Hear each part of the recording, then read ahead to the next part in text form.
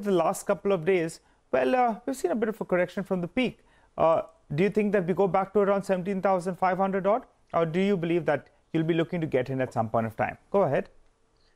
Hey Nigel, morning to you and all the viewers as well.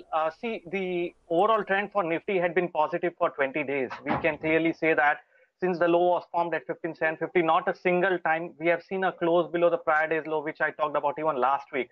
And this is the first day when Nifty is decisively breaking below the prior day low, which was at the level of 17,920.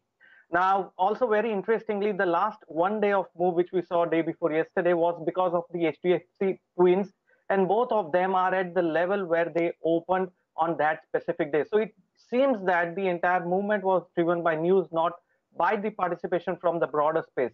Having said that, I think this is an opportunity where we can still go long. I do not see it going towards 17,500 in a rush. We are back to the gap area which was created 2 days back, so that can act as a support. So 17,790 is the support on the downside.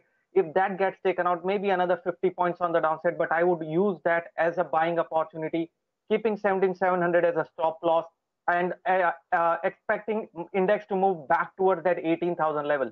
So buy on dips is the strategy that I am adopting right now. All right, buy around 1750 to 1780 with a stop at 17,000 with a target of almost 18,000. That's your call on the Nifty. The Nifty bank also closing in towards that 200-day moving average. Individual stocks, what would you trade, Ashish? The first stock pick is going to be EIH Hotel. We can clearly see the sector is buzzing around. The stocks in this sector has been going up, and EIH Hotel currently quoting at 169 showed a very good up move with volumes breaking out again. So I will go long on EIH Hotel, keeping a stop loss of 163 for the target of 181.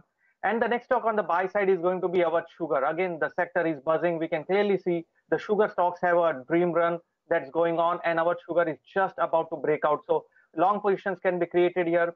Stop loss can be 762 and target is 845. All right, we take that point, Ashish.